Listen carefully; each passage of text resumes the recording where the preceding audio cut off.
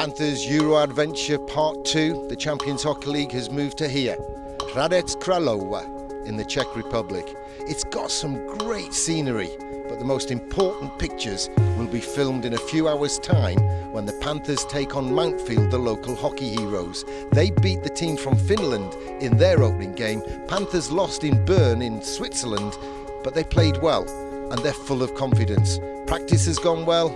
It's getting close to game time in this pretty, picturesque town.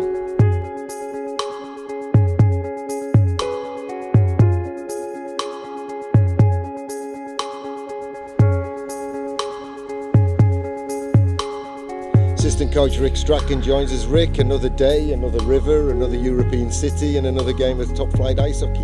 Yeah, it's we get to go to some beautiful places, beautiful river, beautiful town, just another tour, another stop on our grand tour, and we're enjoying it right now. This team managed, I think, surprise win against the Turku team from Finland, a 5-1 result for Mountfield. Yeah, we didn't expect that. I thought it would be a pretty close game. Unfortunately for us, at Mountfield is a very good hockey team, and I think the Czech nation has been underestimated for a while.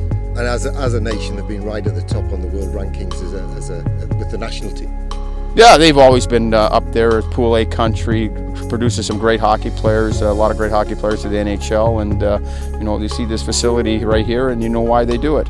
But we came out of Bern with our heads held high, I felt, even though the scoreline didn't go our way. In effect, 3 power play goals separated the sides. They were the best team, they were fast, they were slick, but the boys showed determination and they competed throughout, and that's what we'll be getting tonight, the other side of that camera, in this big blue glass framed building.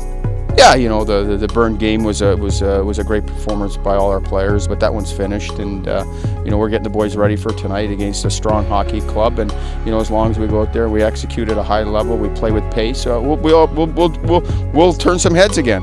And I finally, for now, I didn't see their coaching staff having a sneak spying mission on us at training. Are they a little bit too confident? You never know. I think some coaches will watch, some don't. They got their game plan. They're gonna and you know what, they think they're better than us, and they're gonna execute their game plan. And and it's up to us to come out there and make sure that it doesn't go right. We wish you well. Thank you.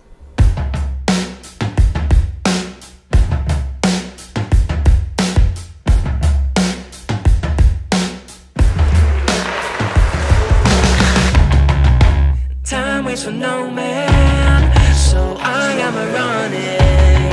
I can feel my heart burn from within my soul. I will not be beaten by the wind and the rain, like the sound of thunder.